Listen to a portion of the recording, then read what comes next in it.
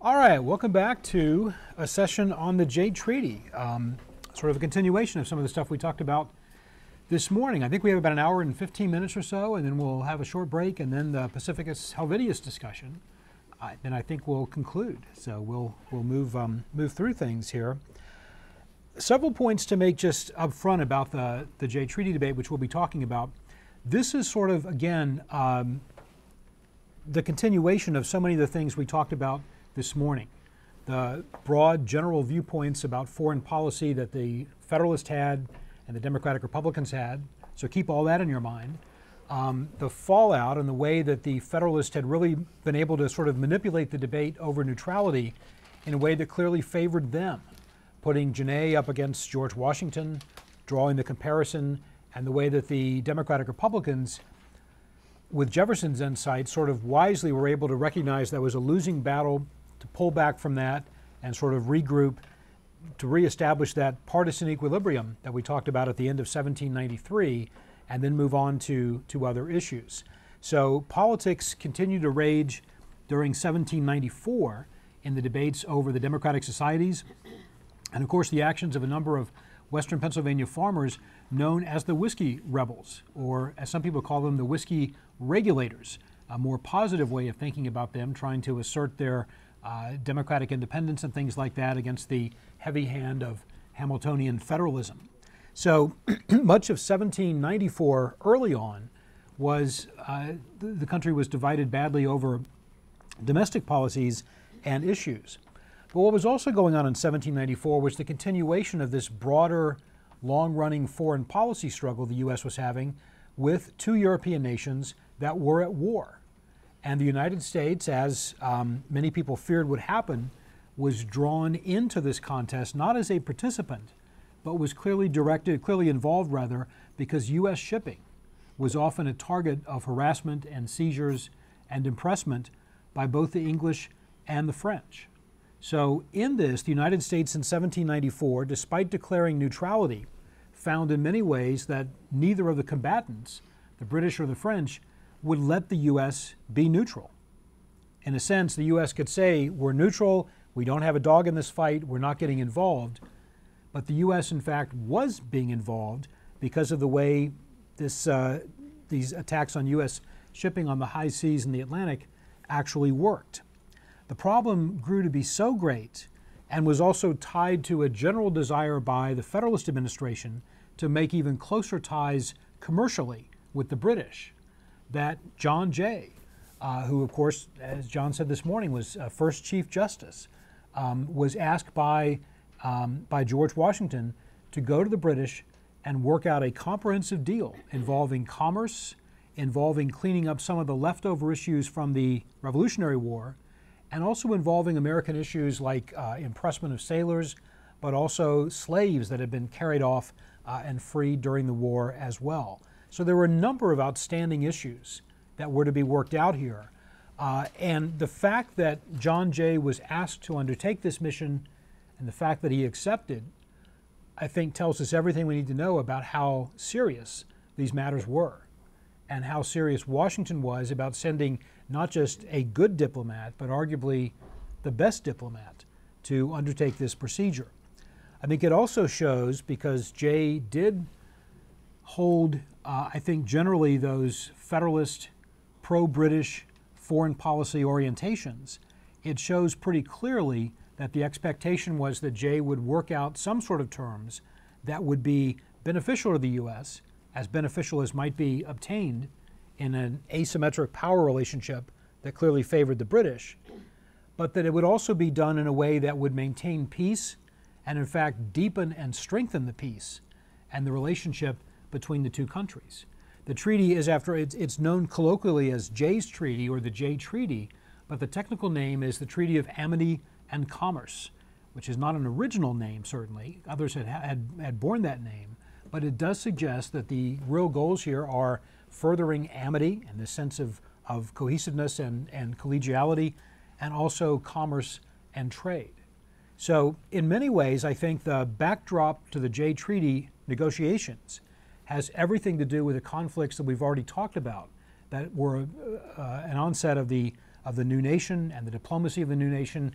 And perhaps most of all, the Jay Treaty was necessitated by the fact of how the U.S. was trying to get along in a very dangerous world in which the U.S. was being involved against its will by both of the major combatants in the struggle between the British and the French.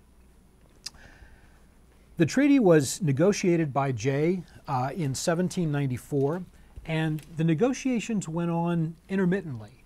As I mentioned this morning, I think this was a huge deal for the United States and clearly was their top foreign policy priority. But the British obviously had other more pressing issues for them. The war with France, their other relationships, their broader concerns around the world and around the globe. And so Jay was often being put off, often delayed. His British counterparts would meet with him for a few days and then go away and do other things and keep Jay waiting. And Jay often was there with his son and often went to parties and dinners and social events, all of which would come back to haunt him in a way because the treaty critics would hold this against him during the public debate on the treaty later that year and the next year and then into 1796, suggesting he had been somehow less attentive or had been hoodwinked by the British or had been won over in some ways by his close relationship with them in a way that tainted his negotiating strategy to become clearly more pro-British than pro-American.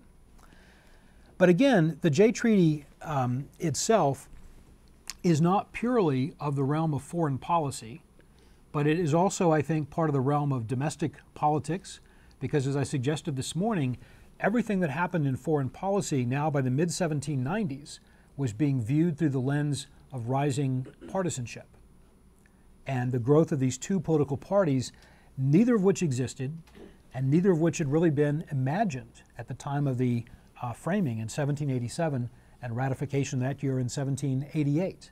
Those divisions between Federalist and Anti-Federalist were thought by many to be temporary only over the Constitution, and so the political parties obviously didn't exist in 1789, and these are relatively new in the making. And yet nonetheless, I think I would suggest it's those political partisan identities that really shaped the way people thought about foreign policy. And as I said this morning, if you were a Federalist, you tended to lean toward the British, understand the world through their point of view, because you were in many ways hoping that the United States would become more like the British, a major commercial, financial, manufacturing nation, and a power that could command great respect in both military and also financial means. And if you opposed the British and supported the French, then your orientation would be obviously quite different. And I think these perspectives colored the way people thought not only about the Jay Treaty, but even more basically how they thought about Great Britain and how they thought about France, even before Jay was sent over on this mission. And the expectation, again, based on your orientation, based on your political party affiliation, was one that would really color everything that you would think about when you got the news of the treaty. Now, one of the things about Jay's negotiations, which I want to get into a little bit more here in a minute, is that the only knowledge of this that Americans had were from very few tidbits that came out and were sporadically published about the treaty and the negotiations. No one really knew for sure. And because this was not something that took place in a fixed period of time and then was over, because it kept going on with delays and periods of pause in between, American newspapers in 1794 were filled with speculation about the treaty. Some hoping that it would be a great treaty, that we'd get everything we asked for, a reestablishment of the commercial ties we wanted, a strong statement of amity and friendship, a building of even closer ties between the U.S. and Great Britain, and a resolution of those outstanding issues that had been there, in many cases, left over from the Revolution. Now, others, primarily leaning to the Democratic-Republican side, expected that the treaty would be a sellout, that it would be bending over backwards to the British to excuse and tolerate and give them everything possible, everything they might want. And so some of the people who were on the Democratic-Republican side essentially were anti-treaty critics even before there was a treaty. they were already prepared to dislike whatever Jay negotiated, because Jay was clearly identified with Hamilton and clearly identified with a Federalist administration and clearly identified with a pro-British foreign policy.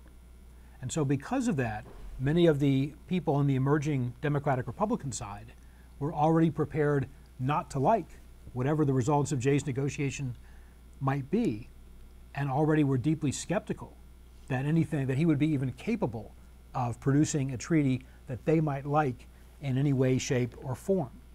And so you had in the newspapers only speculation, but it ran to both extremes. This will be a great treaty, Jay will get us everything we could ever ask for, or this will be a sellout, it will confirm our worst fears, it will be a disaster for the United States and for American freedom. Now again, until there actually was a treaty, no one could or did know.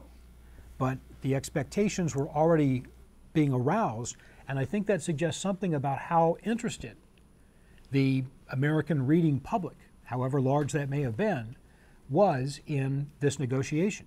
Jay's mission, again, was a big deal, and the issues between the two countries were considered big deals, and the need to resolve some of these were considered very important pressing matters as well. And so even when the newspapers didn't have any hard news to report, they would still report quite a bit of speculation about how the treaty might be good or bad and why and what that might mean. Now, in some ways, I guess one of the easiest or simplest things to say about the Jay Treaty is that it had its origins in trying to clean up some unresolved issues from the American Revolutionary War. There were still some ways in which, even 11 years later, there were issues from the American Revolutionary War supposedly settled by the 1783 treaty, which in fact were not yet really settled. The British, for example, had promised to vacate their forts. I think about 9 forts in the West. They had promised to do this in the Treaty of 1783, but they had still not done so. Now, for their part, they argued that they didn't have to do that because Americans had not made good on all of their promises in the treaty either, particularly recompensating loyalists for land that was lost and taken in the American Revolution.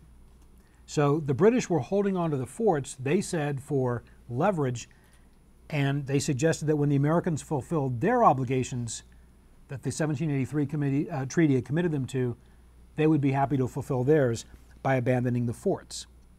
But this, of course, was an issue that really rubbed Americans in a very insulting way. This was a clear example of how weak the U.S. was, and of how the U.S. could urge the British to evacuate the forts, could hold up the treaty and say, hey, look, you promised to get out of there, and yet you haven't. And yet the Americans couldn't and wouldn't force them to do so. So the treaty is the forts issue and the failure of the British to evacuate the forts was considered a major source of insult and a good example of American impotence in the face of the British and their power and strength. Now, these smaller slights were also joined by more aggressive actions that broke out when Great Britain and France went to war in 1793. A British order in council from November of 1793 had ordered the British Navy to seize any ship carrying goods or produce to French ports. Any ship carrying goods or produce to French ports, which included quite a number of American ships. Adding insult to injury, the British seized the ships first and only told the United States about the policy after the fact. So this was a clear, brazen act that simply was a statement by the British: we know you don't like this, we know this isn't right, but we know you can't do anything about it, so who cares? It was again a brazen act of British power designed to humiliate the United States. And that's exactly how it was seen by many Americans. This was deeply embarrassing to the Federalists, deeply embarrassing to Hamilton, for example, because Hamilton and the Federalists were obviously pro-British, but here was clearly our great ally, the country we were trying to emulate, treating us with the backs of their hands, treating us with such disrespect and contempt in a manner that's really embarrassing, that pointed up that enormous power differential between the British and the Americans. Now, on top of that, by March of 1794, more than 250 American merchant ships had been detained by the British. More than 250 American merchant ships had been detained by the British. And in some cases, they impressed sailors. In other cases, they took cargoes. They pretty much did what they wanted to because they knew they could. And these were issues, along with the forts and along with the general attitude that the British seemed to be showing the Americans of, we'll do what we want to do, and it just doesn't matter because you can't make us do anything different. That the hope was that Jay could negotiate some way to shift this, some way to change this in a way that would be better for the Americans. There was broad agreement by both Federalist and Democratic Republicans that the United States had to go address this, that this required a diplomatic mission. This was not the thing that could be done in sort of informal back-channel ways. This required a serious diplomatic mission because these were very serious violations of American sovereignty, of American neutrality.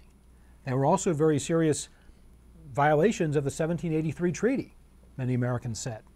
So the clear belief was that even though political partisans disagreed about what the mission should do or who the ideal diplomat would be to go, they did clearly believe that we needed a mission, that the U.S. had to send someone and had to negotiate. Federalists like Hamilton, who, again, as we said this morning, had once told George Beckwith, "We think in English." Hamilton had largely crafted the negotiating instructions for John Jay. But Jay was given quite a bit of latitude because of the trust that the administration had in him and because of Jay's vast experience as a diplomat. I mean, he was the top shelf guy. So although he went with a set of instructions crafted by Hamilton for what he was supposed to be doing, he was also given a fairly wide degree of latitude in the belief that he would do the right thing, that he would be able to take particulars and fit them into a broader plan, and that Jay could certainly be trusted not to do anything foolish and to come out with the best deal possible.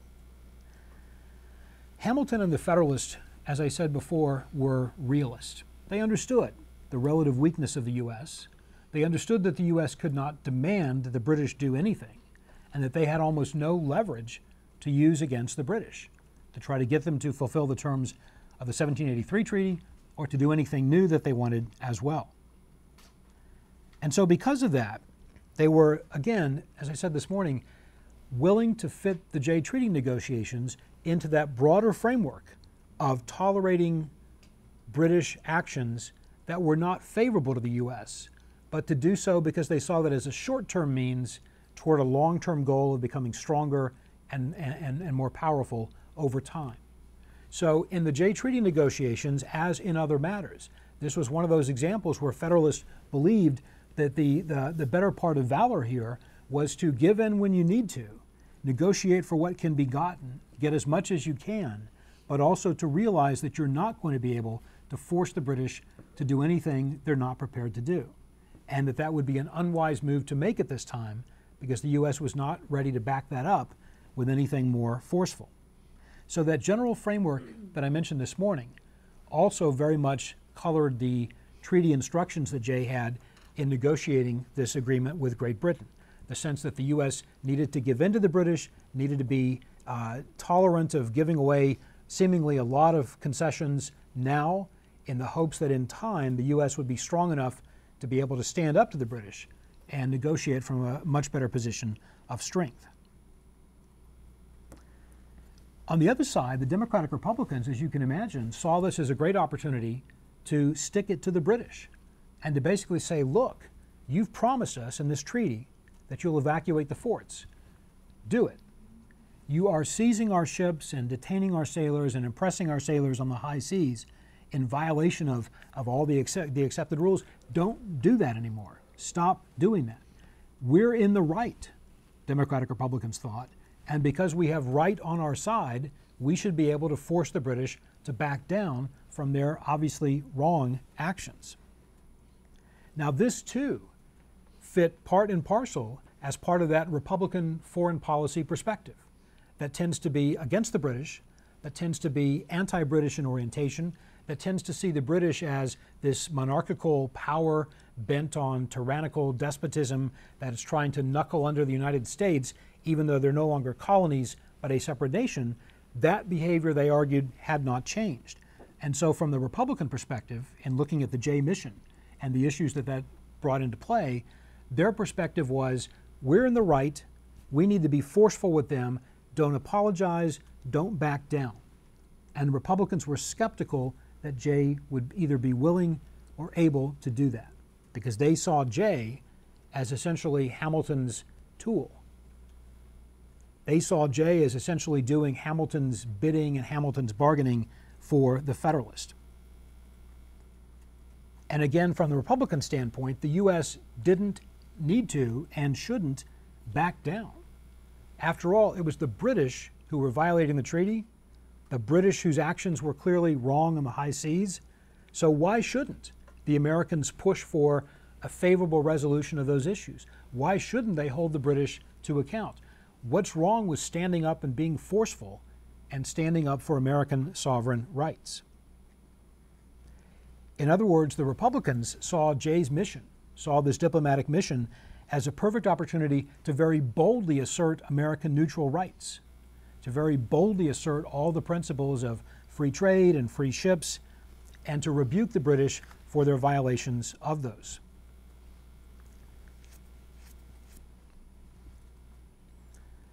Now, what did Hamilton tell Jay? What were the instructions that Jay was supposed to give?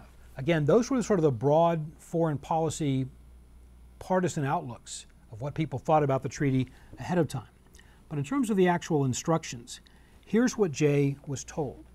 He was instructed to seek indemnification, to seek compensation from the British for their seizures of American ships.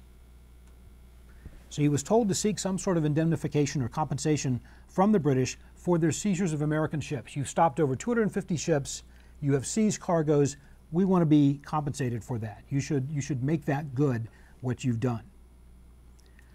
Another key element of his instructions, he should push the British and essentially in the strongest possible terms say, evacuate the western forts. You've held them long enough. It's been 11 years now. You've promised to give them up in 1783. We need those forts. It's a matter of sovereignty. I mean, after all, here are British troops in forts on American soil. And this was, for Americans, not only an insult, but a violation of their sovereignty. Jay was also told to ask for a broader or a more liberal reading of neutral trading rights in time of war, to give Americans more latitude to trade with other nations, to trade with warring nations, and to find some way to, again, give Americans greater access to more and more markets, rather than being restricted and hemmed in not only by British seizures, but by British economic pressure as well. So another key element of his instructions was to fight for or push for a broader or more liberal reading of neutral shipping rights in time of war. And one of the most important economic parts of this Treaty of Amity and Commerce would be to get the British to grant U.S. ships access to enter the very valuable, lucrative West Indian trade market. The West Indies were an enormous source of revenue for a number of European nations, and Americans wanted access to that, which the British had refused to grant. So one of the major commercial aspects of Jay's treaty was to be opening more access for American ships in the West Indies. So those were some of the particular points that Jay was supposed to negotiate. But maybe at the bottom of all that was for Jay to simply reassert and reestablish the very firm ties of friendship between the two nations. Remember, Republicans have been attacking Great Britain for several years now. They have been attacking British policies and measures. They've been attacking the Federalists for being pro-British. What the Federalists really wanted was to very firmly make it clear that we are allied with the British, that we're not ever going to go to war with them, that we have a firm trading relationship, we have a firm commercial relationship, we have a firm cultural relationship, and we are closely aligned with them in every way conceivable, which made perfect sense for the Federalists, but of course was unacceptable to the Democratic Republicans. And so Jay's mission was meant to achieve that very stable and secure peace between the two countries. Now, Jay left with these instructions on his mission in May of 1794. And he had cordial but very sporadic meetings with British diplomats over the next several months. As I said, they frequently kept him waiting or could not meet him more than a few days in a row. But finally, by November of 1794, Jay and the British had signed a treaty, the Treaty of Amity and Commerce, but forever known since as Jay's Treaty. This November 1794 treaty contained 28 articles. 28 articles that addressed in some way pretty much everything Jay was supposed to address. So it pretty much covered the ground of his instructions, though in terms that were not at all what some people had expected. 28 articles. The very first pledged peace and a true and sincere friendship between the two countries. Now, for the Federalists, that's exactly what they wanted. But for the Republicans, that's an insult. That's terrible. We don't want peace and a true and sincere friendship with the British. They're a monarchy. They're terrible. They're harassing us. We don't want that at all. But that was the first term of the treaty. The third article of the treaty pledged that citizens of the nations could pass freely across boundary lines in order to trade. That the U.S. and the British could pass freely across boundary lines, meaning Canada and North America, in order to trade with the other. And this free access would be a way of reestablishing the sense that these are friendly nations, they're working toward the same goal, they have a common goal in mind. The second article of the treaty gave Jay one of his principal goals, the withdrawal of British troops from the western forts by June 1st of 1796. Now again, that had been promised in 1783, but the Jay Treaty now made it clear, as the second article, that by June 1st, 1796, the British were pledging to abandon the western forts.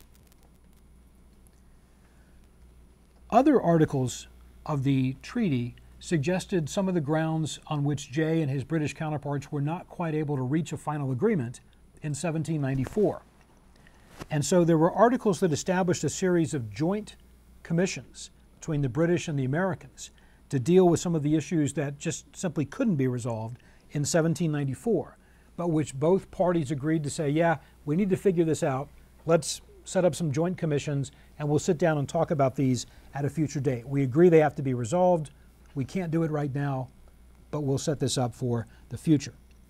Now, some of those issues had to do mostly with commercial matters and with trade, and especially with access to trade. Because again, for the U.S. to become the commercial trading power that it wanted to be, it had to have access to other ports and other nations. And the British had long been unwilling to grant that access that they had been able to hold themselves. So some of those issues, again, simply couldn't be resolved by Jay, and these committees and joint commissions were designed to do that. On that line, or along those lines, the most problematic article of the Jay Treaty was Article 12, which opened the West Indian trade to the U.S., which again was one of Jay's instructions. That's part of what Jay was sent there to do. Article 12 actually gave the U.S. access to the West Indian trade, but only to ships of 70 tons or less, which actually is incredibly restrictive, because it means essentially small ships without much cargo can go back and forth, but you can't bring much or carry much in or out on those, and so the amounts of revenue will be lower, and so the real access to the West Indian trade is still being restricted. Article 12, again, was very severely restrictive. So Jay could say on the one hand, I got what you asked me to get, access to the West Indian trade, but in such a way that really rendered that clearly a disappointment and clearly a problem. Now, looking at this, what Jay negotiated at the 28 articles and what he did, and considering the balance of power between the two nations, most diplomatic historians who have studied Jay's treaty, Gerald Combs, Bradford Perkins, and many others, have argued that Jay pretty much got about as much as he could have, and that it's doubtful that any other negotiator could have gotten more. After all, the British knew Jay, they respected him, they liked him. Jay was as good a diplomat as the United States had, and if Jay got the most he could get, it is unlikely that anyone else could have obtained more. Now that's the verdict of Federalists at the time, even though they had hoped for more. And that's the verdict of many diplomatic historians since. But of course it was not the verdict of Democratic Republicans at the time, who said, we told you, sell out. We knew this would happen. We told you Jay would go there, give the British everything, knuckle under, and this is exactly what we think happened. Now treaties, and this is where one of the places where the Jay Treaty became also a test of unfolding the Constitution. And what does the Constitution actually mean? And how do we know what it means? And how do we unlock that meaning?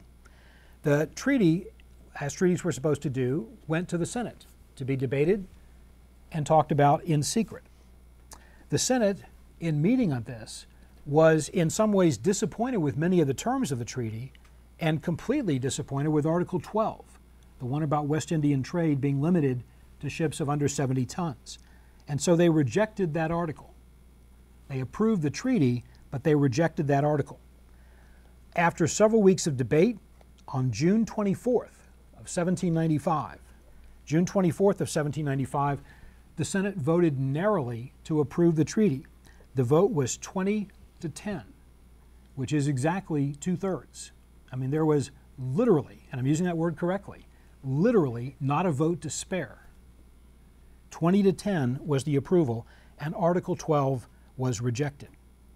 The Senate was infuriated by Article 12 and the condescension and the superiority that it obviously seemed to contain.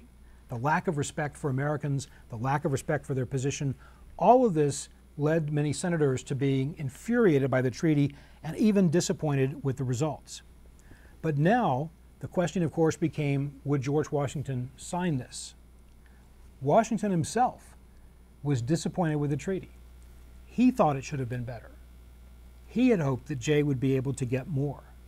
He was very disappointed with the 12th article. And after having held the treaty in secret for several months, even before he sent it to the Senate, Washington was now prepared, the Washington administration was now preparing to publish its contents.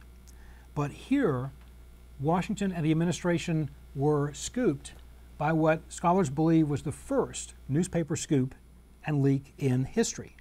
The first great newspaper scoop when the Republican newspaper of Benjamin Franklin Bache, the Philadelphia Aurora, obtained a copy of the treaty leaked by one of Virginia's senators, who took this treaty that had been debated in secret, gave it to the Republican newspaper, and an extract of the Jay Treaty. An extract was published on June 29th. Now that's just 5 days after the vote, on June 29th. And it was 2 days before the administration had planned to publish the treaty. So the administration basically said, we know this won't be popular, but we're going to go ahead and put it out there anyway and publish it. But they were beaten to the punch by Bache's newspaper. And what that scoop and the early publication did was to touch off the incredible series of protests against the treaties that culminated in the kinds of things that are shown on the cover of the Jay Treaty book that you have, of John Jay being burned in effigy around the country, and of the treaty being burned in effigy around the country.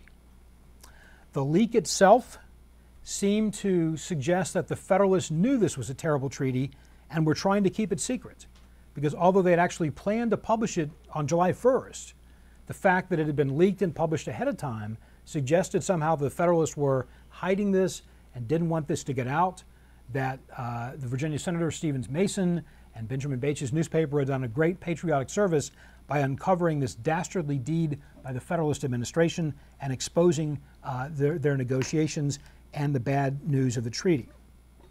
Immediately, in that first week of July, Republican critics excoriated the treaty in their strongest possible language.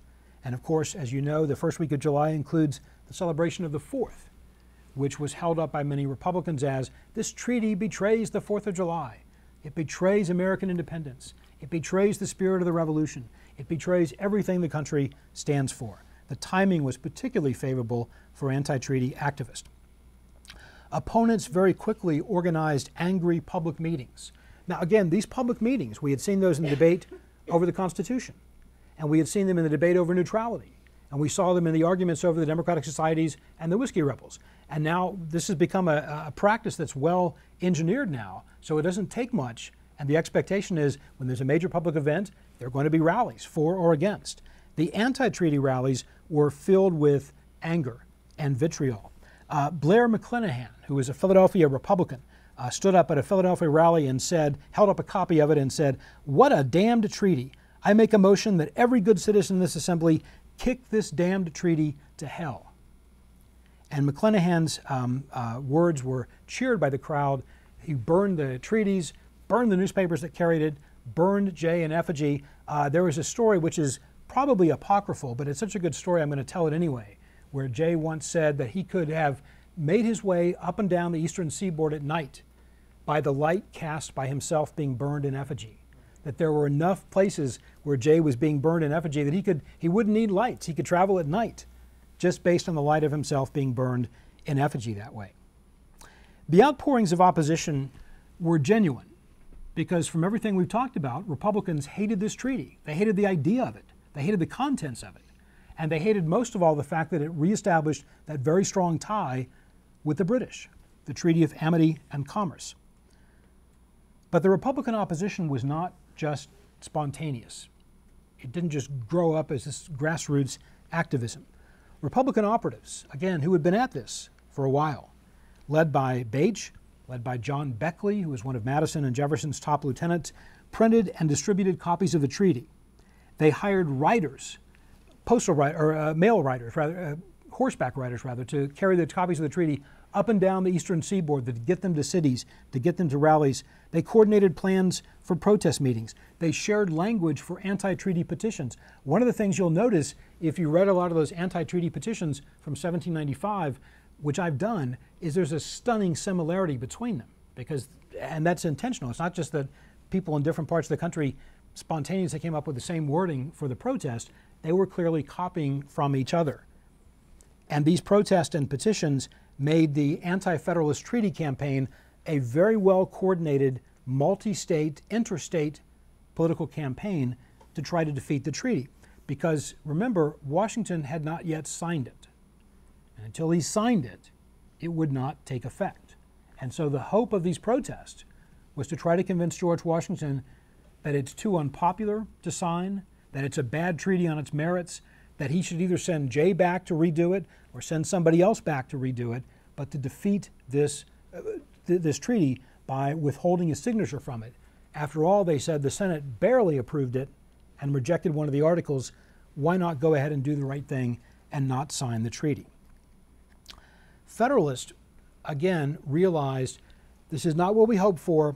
It's not as good as we were looking for, but it's the best we have. It meets most of our objectives, and it's the best we can do at the time. And so the Federalists essentially kind of swallowed hard and said, we've got to protect this, we've got to defend this treaty, because it's all we've got. We don't want to go back and send a second mission back. That won't do any better for us in terms of results. And so the Federalists, in July of 1795, also began to take to the streets and also began to take to the newspapers. They also began to go out and campaign and speak out in favor of the treaty. And Federalists were careful about how they defended it. They didn't say, this is great, it's wonderful, it cures all our ills. But they did say, look, it's the best that can be done. We get the forts back, finally.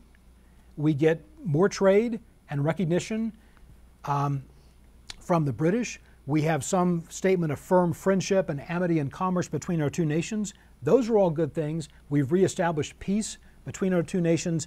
This is exactly what we wanted. And if we didn't get everything else we wanted, that's understandable given the situation. Federalists took to campaigning both in newspapers, as they had long done. Hamilton authored a series of 38 essays, which he co-authored with Rufus King, Hamilton had rejected King as a possible Publius in 1787, but by 1796, either he was more desperate or he thought Rufus King had improved as a polemicist because he was happy to add King on board for the Camillus essays that he wrote, also called the defense essays, 38 of them. Again, Hamilton never wrote five essays when he could have written 38. And so Hamilton wrote 38 essays. Actually, he wrote 28, and King wrote the other 10. But these were published in the newspapers as well. But Hamilton the Federalist also engaged in popular politicking. Hamilton, rather famously, speaking at a meeting in New York, was actually attacked by stones and hit in the head pretty seriously in one of these attacks. One Federalist said that the mob was trying to even the playing field by knocking out Hamilton's brains so that he would be on the same brainless level as all the people in the mob. But Hamilton and others again stood up and faced down the crowds of often virulent opposition to speak out in favor of the treaty, again very carefully, being careful not to overpromise it or oversell it, but to simply say, you've got to remember the circumstances. The overall goal is peace and security and stability, and this treaty will give us those things. It's not great, but 10 years from now, we can get more. And 10 years after that, we can get even more. But we can't get to those unless we do this right now. And so this, again, was designed by Federalists to build public support because Washington seemed to be truly undecided. He had not yet signed it, was not yet willing to commit himself to this. And so this public display was not just to express opposition and support for the treaty, but the main goal was in many ways to persuade Washington to sign or not to sign this treaty.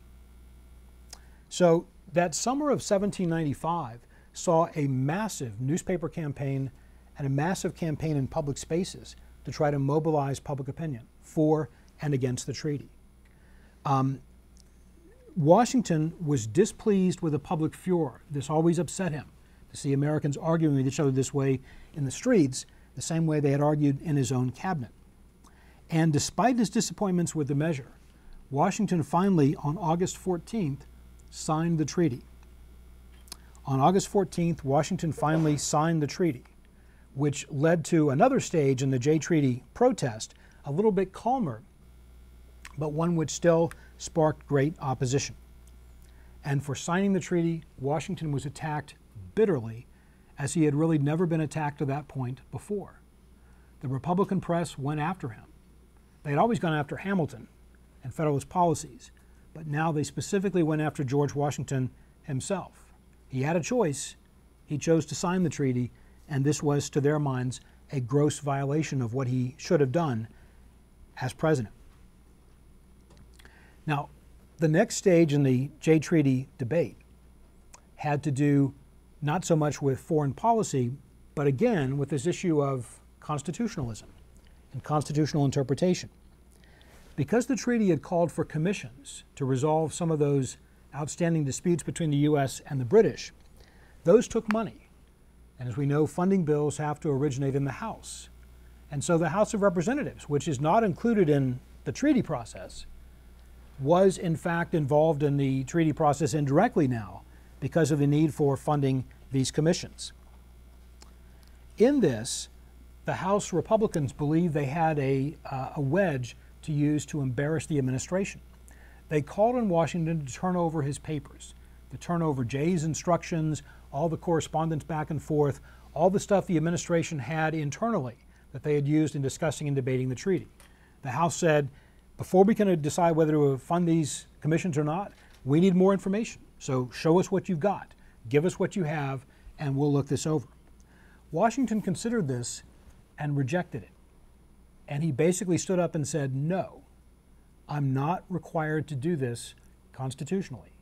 The House may do what it wants to do, but I am not required to turn over administration papers, executive orders, executive communications. Those are private. They belong to the president.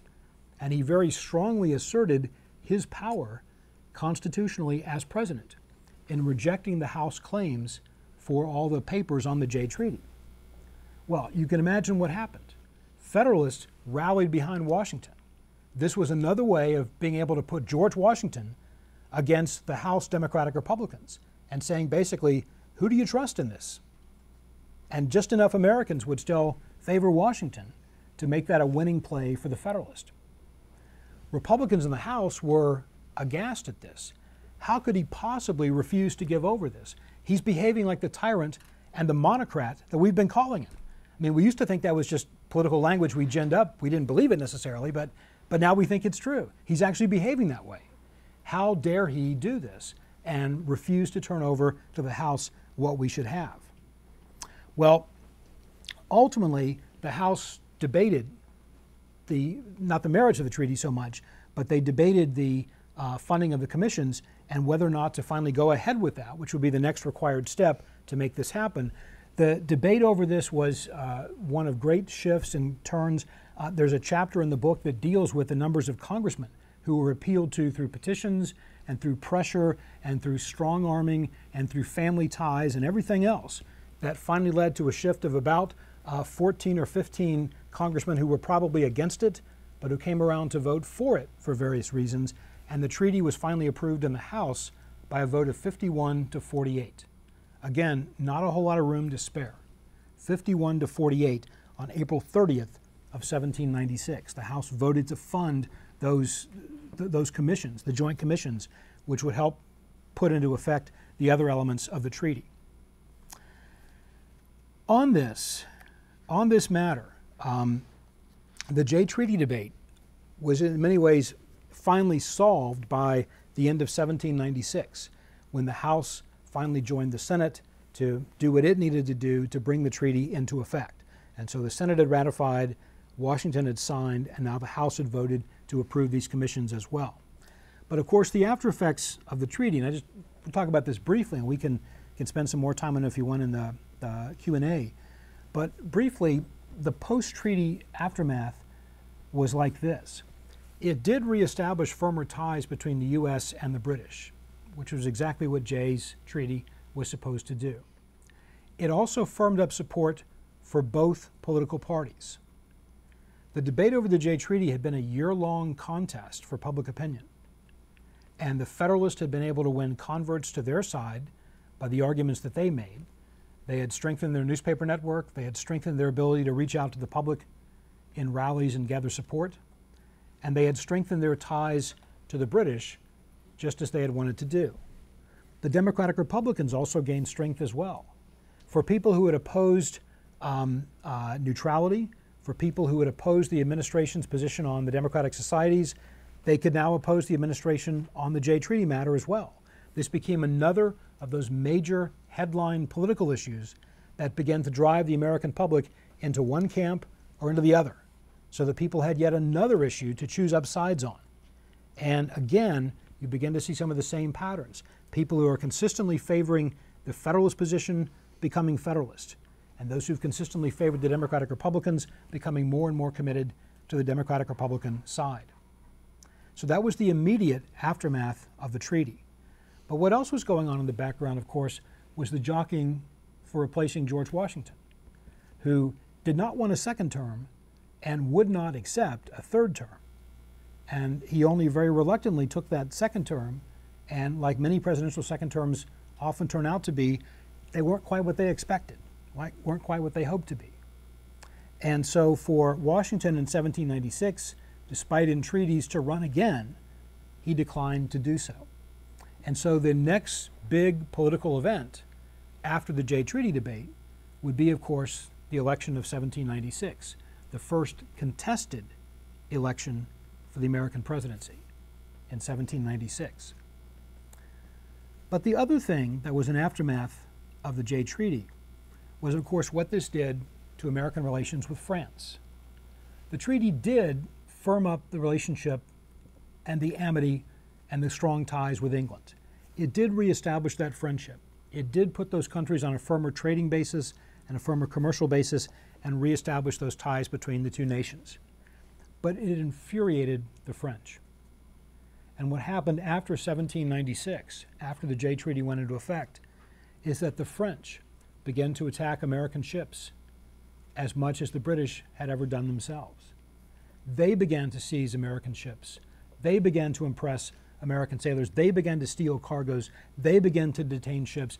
They began to deny America's neutral rights as a trading partner in the world. The French felt betrayed again. Neutrality, many Frenchmen thought, the Neutrality Proclamation had betrayed the American commitment in the peace treaty, in the alliance of 1778. And now the Jay Treaty had been another betrayal, another slap in the face. It had abandoned that 1778 treaty and basically abandoned the American-French ties to link the U.S. very closely with the British. And so the French, who were now engaged in a war, they had a war to win. They needed to follow whatever means necessary to try to defeat the British. And that meant stopping American ships and seizing cargoes and materials. And this ramping up of French attacks on American ships led, of course, to American diplomats being sent in the Adams administration to France to try to work out some terms to come to bring an end to those practices, which led to the request for donations and contributions and emoluments and things like that, which led to the XYZ affair, which you all know about and we teach in our textbooks and things, which led to a heightened state of tension between the U.S. and France, which is often called the quasi-war. Again, suggesting that it's not actually a shooting war, but we're close enough. We detest the French, we detest what they do, and then of course it went so far under the Adams administration for the U.S. to put together a provisional army to defend against a potential French invasion, which Washington was going to come out of retirement ahead with Hamilton as a second in command. And all of this, again, was designed to be a way of getting the U.S. to pressure the French to back down from this. But that rise in tensions between U.S. and France was a direct result of the Jay Treaty.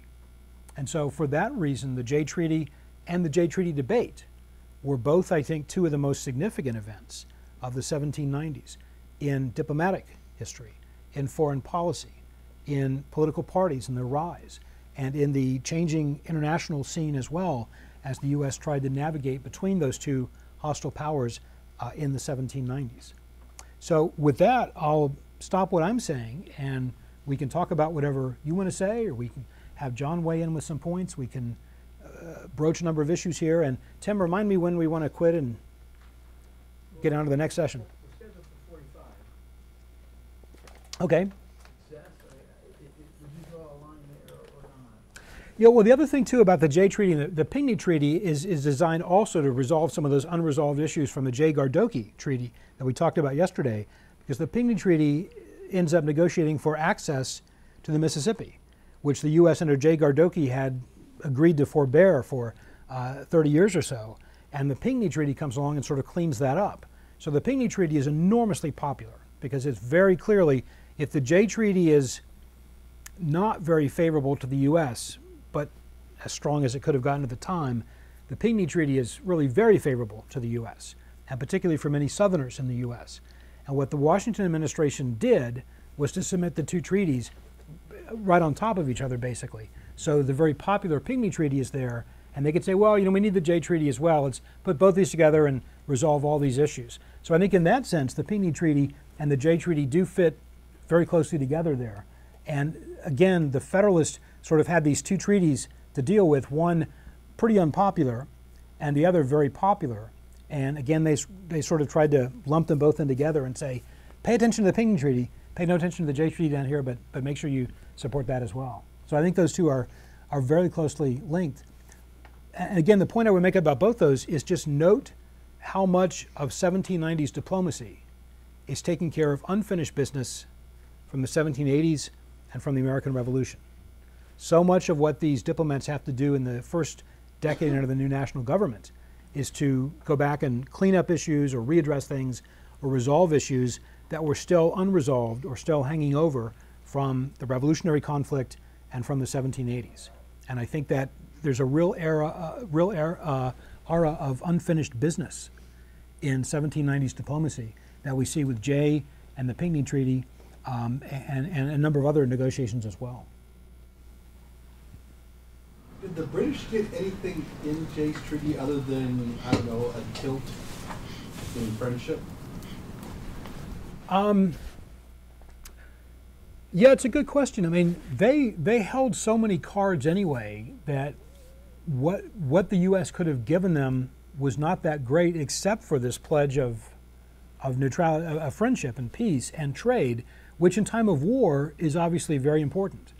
And with the projection that the United States will become more producing, more wealthy, have more value over time, that's a valuable benefit. So the U.S. didn't have a whole lot to do to help the British. That's why, again, this was a treaty that was far more important to the U.S. than to the British. But I guess the key thing the British got from it was that pledge of amity and friendship that restored those ties, and the promise of that strong commercial relationship, which the thinking was in the future would be much more valuable than it was at the time. Did the Jay Treaty solve the issue of loyalist debt, something like that? Not to everyone's satisfaction, and the other thing it did not resolve was the compensation for carrying off slaves that were taken during the Revolution. And if you remember back to the Jay-Gardoqui Treaty, Southerners were furious with Jay over that treaty because he seemed to give away access to the Mississippi. Some Southerners were also furious with Jay for the Jay Treaty because they thought he didn't push hard enough to win compensation for slave owners who lost their property during the Revolution. And again, their argument was, Jay's a Northerner, we know he's anti-slavery, of course he's not going to push very hard for this. So part of the opposition to Jay's treaty from many Southerners came on those grounds. That not so much that it was a sellout to Great Britain, but that Jay, because of who he was and where he came from, was negotiating as a Northeasterner. And his concerns were not those of Southerners and Westerners. And of course they said, we should have known he would do this. He did this 10 years earlier during Jay-Gardoqui, when Southerners were convinced that he was too quick to give away access, bargain away access to the Mississippi. How long did it take for the British to leave the ports? I think they actually, in some cases, kept their word. I think by June 1st of 1796. But I mean, one of the there are two other arguments corollary to the occupation. So it's not just the embarrassment that's there; it's also the influence on Indians in the area and the fur trade that the British have monopoly on American territory. And obviously, the influence on Indians persists. One of the major reasons for the War of 1812. Yeah, and both those are very important because they're both still very prevalent by the 1790s. And we tend to think of the fur trade as being earlier, but it extended for a time. And certainly the problem with natives in the region, particularly what's now the Midwest, that was again very much a pressing issue in the 1790s, and the source of sort of unending wars against them at that time. What was the Republican view for the quasi-war? Was that embarrassment for them as well? Yeah, I mean, this was a place where I think in some ways people of both parties could actually come to agreement on the insult of demanding a bribe and the insult of what they considered French treachery at the time. It was deeply embarrassing for the Republicans, certainly, as being longtime supporters of France. But I think this was also something that Americans could come together on and agree this was outrageous. Where they differed was on what to do about it, and the idea of, do we need to put an army together and call Washington out of retirement to lead this? Is there going to be a French invasion? Many Republicans said that's nonsense, but they certainly would have objected, as they did, to the efforts to try to demand bribes to do business and the insult that was to Americans. So that sort of gave partisans of both sides a chance to come together, but it's significant that that really only happened briefly, because very quickly it turned to, let's think about an army, let's think about who's going to command it. Here comes Hamilton again, who's out of influence with Adams, and now suddenly this is going to be a way to ride Washington's coattails again and come back in power as his second in command. So very quickly, I think it turned into back into a partisan conflict, which is why, again, I think it's just impossible to think about foreign policy in the 1790s without that partisan context. I just see it everywhere, and I think it influences how people think and see and understand it. So you clearly have diplomatic foreign policy issues, but those always, I think, get filtered through the lenses of domestic politics, which are becoming stronger and stronger over that time. One of the 3 American commissioners that go to France in the XYZ affair is Elbridge Gerry, a substitute, and he's a very close friend of the president, and he's a Democratic Republican. And when the whole thing collapses, Pinckney and Marshall return as heroes, and Gerry stays there. And he is attacked roundly by everybody for staying there. And what is he doing there? Is he giving away American interests? The president's very concerned. Abigail Adams is very concerned, this friend of theirs. And he stood up and supported him in appointing him to go there when he was the enemy, Democratic Republican. And so you get some attack upon Democratic Republicans because their man is undercutting what is going on in this movement for war, which was sort of the declaration of war was the XYZ affair. And little did they know that their own man, Federalist, the president, is the one who stops the war from happening. Did the French Revolution help the United States get more favorable terms in the Pinckney Treaty because that family tie between France and Spain was broken with the death of Louis? I don't know. That's a great question. I'm not sure how important that factor was when looked at in the sort of broader overall geopolitical factors. But clearly, I mean, that's a very good reminder of, again, how the United States never sort of has a clear shot at dealing even with its own continent in the 1780s and 90s, because there's always the British, the French, and the Spanish in some way are connected here. And that's, again, one of the reasons why all these treaties have an impact on this very complicated relationship. I think I used the phrase yesterday that the U.S. was always being buffeted in the world in the 1780s and 90s, and that's a very good illustration, again, of why. I mean, it's never a simple matter of let's deal with this country and that country. It all tends to be interrelated, and one has an effect on the other. And again, the Jay Treaty cemented the relationship with the British, but it infuriated the French in ways that very quickly led to the quasi-war after that. I would say the French are not happy with the Americans here at that time with the Pinckney Treaty. Yeah. So I don't know that they'd be assisting the Spanish. But I think that what's happening is that the Spanish are getting weaker and the Americans are getting stronger. Just the thing that Jay predicted back in '86. That give us 25 years or so, we can go down and take it over. Yeah. And so I think the Spanish are aware of the growing strength of the Americans, and they can't be so demanding here. And I think also Nootka Sound has some impact because there was the Americans were combining with maybe would combine with the English and allowing the English to come down to the Mississippi. So I think those are more positive impacts, I think, with the Spanish. Yeah. There's always like this notion with American history that like we had the advantage of being isolated from European affairs largely. Would you say that's a misnomer? Yes, in a word. Yeah. Yeah, I mean, you're right. I mean, and that was, some people thought would be a great strength of the U.S. is that they've got these walls of water, they were later called, that would supposedly cut that off. But as we know, from the colonial period into and through the revolution afterwards, it's really not that way. I mean, as we've said, all these other European nations have those ties in the United States, and that doesn't end with independence. It doesn't end with the Constitution. I mean, that keeps going, and that creates any number of issues that have to be resolved either diplomatically or militarily. So the sense that they would be cut off or isolated there, I think David yesterday talked about the sort of myth that the U.S. has nothing to do with the world until 1898, and then the U.S. can't stay out of the world after 1898, is just clearly wrong on that first half of it. I mean, the U.S. is drawn deeply into it for all those reasons of the overlapping claims and jurisdictions and everything else. Yeah. Greg? I'm stuck on that Article 12 thing. Does anybody have any idea how big a 70-ton ship is? Because if it's a commerce treaty, Yeah. and that commerce is so lucrative, it would seem like it's silly to reject that provision of it.